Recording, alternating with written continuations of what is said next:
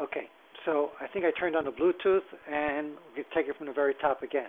So I hope you can read this. You probably can't. Dealing with Chapter 7. Oh, Chapter 7.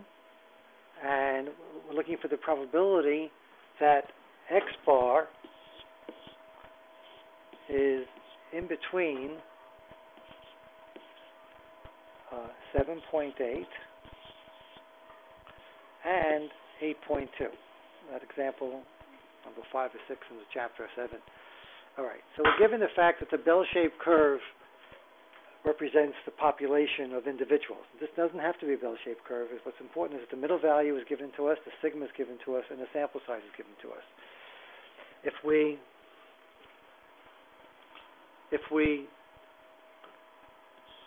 remember the Central Limit Theorem, we would remember that the X bars, called the sampling distribution of the mean, also has a bell-shaped curve, always has a bell-shaped curve, with a middle value, first of all, equal to the middle value of the original population, namely 8, with a sigma of X bar, called the standard error of the mean, the SEM. The standard error of the mean, X bar, equal to the original sigma of the population divided by the square root of n. In our case, that translates into a sigma of 2 divided by the square root of 25, which is 0.4. So the amount of spread from average to average is estimated to be 0.4. And to get how many averages are in between 8.2 corresponds to the area under the curve of this bell-shaped curve. This is 8.4 here. 8.2 is half of that, so it's roughly around here. So 8.2 would be going up to this number, and 7.8, an equal distance on the other side, will be 7.8.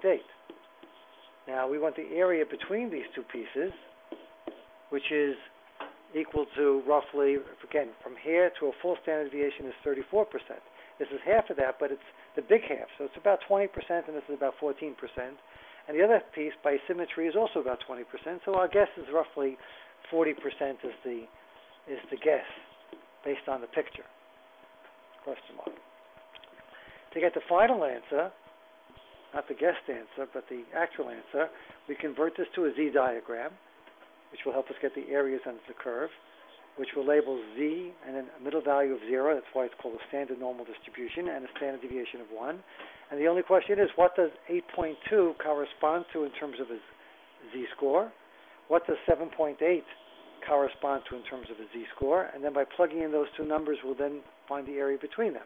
Well, the formula that we know from Chapter 6 to convert from a X to a Z is X minus mu of a sigma. But in this case, we're converting an X bar, and technically the mu is the mu of the X bars, which is 8, and this is really a sigma among the X bars. So this is the proper symbol to use. And the 8.2 is the boundary, at least one of the boundaries, 8.2 from the original question. The middle value is 8. This is 0.4, as we said, from this calculation, 0.4. And this, in turn, comes out to positive 0.50. And that's translated geometrically into the area between 0 and 1, which is at 0.5, is roughly here.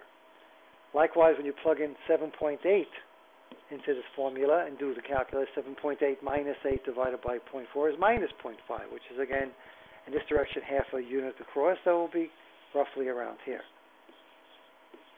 So the only question is, what is the area between positive 0.5 and negative 0.5? And as you can see, again, we estimate it to be about 40% of the area. This is, it's not exactly clear from the picture. Now, the trick from Chapter 6 of getting areas between two Z numbers is to look up the area that corresponds to everything below 50, which is everything here, and then to figure out the area below minus 50, which is also, you can look it up by and then subtract the big area minus the little area, which we can represent symbolically as 0.50 equals what area. Z of minus 0.50 is what area, and then subtract them, because you want to subtract the big area minus. So if you look up positive 0.50, I recall from today's lecture, it was 0.6910, and the area below minus 50 is going to be 3, 0, 9, 0, I recall. And by subtracting, no, that wasn't it. Anyway, by subtracting them, we're going to get the area between them, which is 2, 9, 39. I think I remember the answer in class was 38% because I think one of these numbers is wrong. But the point is, the answer to the question roughly is this piece here, the piece in the middle, or the piece in the middle, or the piece of the probability is 39%, or 38%, I think, actually.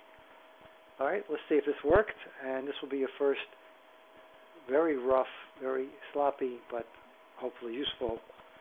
So